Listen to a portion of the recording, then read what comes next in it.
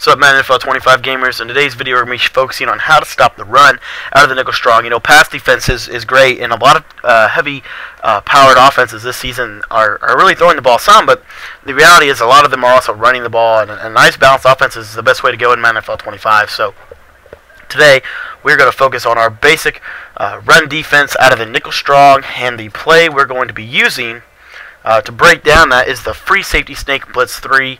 A very nice play here. We're going to take a look at it, how it stops the run, and it uses some of the concepts we used last week and some of the concepts we're going to focus on this week to stop the run in Madden NFL 25. We're going to use the strong close to break down right runs, left runs, and middle runs.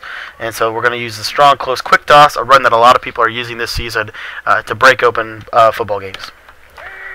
Okay, so what we're going to do with this play is we're going to make it look exactly like everything else we do. So if they're in a compressed set, we don't have to base a line. We just have to call press coverage.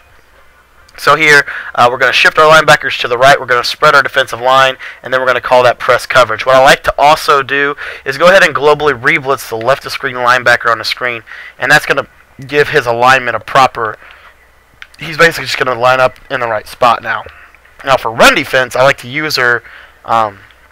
Reggie Nelson here, and with our base zone coverage, we also sometimes will use her the safety, and depending on the opponent's tendency, it will tell if he's a run heavy guy, I'll use her the safety. If he's a pass heavy guy, I'll typically use her the linebacker. But basically, all you have to do is shift your linebackers over, re-blitz that middle linebacker here, straight down, so he's going straight.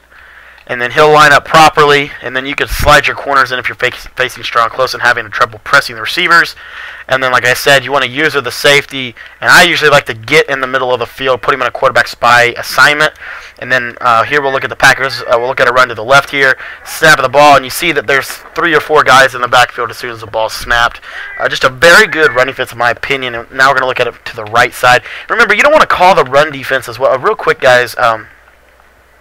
You don't want to call the run defense if you're in a situation where, like I said, you know, 2nd and 2 or third and inches. You know, probabilities of you really locking them up is problematic, especially if they have the option to pass. This is an all-out run defense here again, but you do want to call it in 4th and 2, 3rd and 3, 3rd and 2, 3rd and 4 situations where you know there's a good possibility he could be running the football, and that's when you want to call upon your lockdown run defense. Here we're going to look at the toss.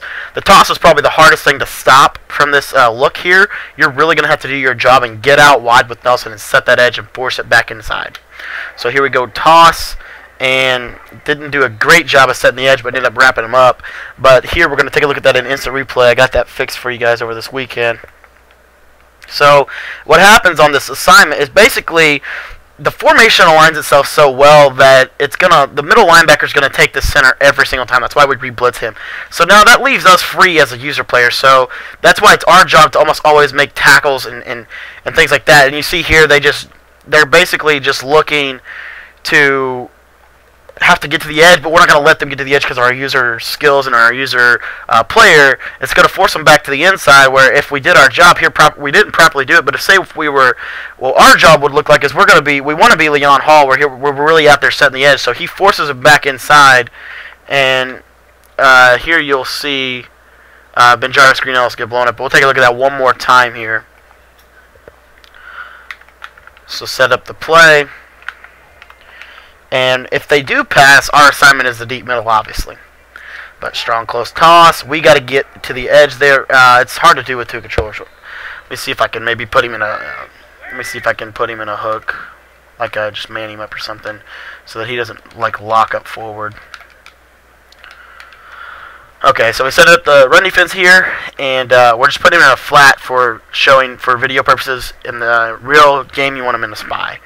But anyway, here, go, and then we got to get to the edge, and you see that time Harrison does a great job of setting the edge for us, but again, you also saw us out there setting the edge, getting to the edge, forcing the opponent and the running back, more importantly, to cut it back upfield. Yes, he could have cut that up for green grass, but I'm right there with my user player. I'm ready to blow that up if he chooses to.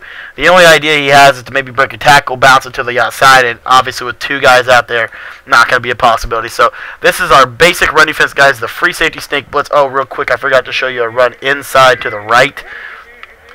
So here's an inside run to the right. Same assignment. Everything's the same. Nothing changes in the run defense. And remember, our job is to basically shoot the gaps and try to wrap up the running back while also monitoring that outside run. So here, inside run.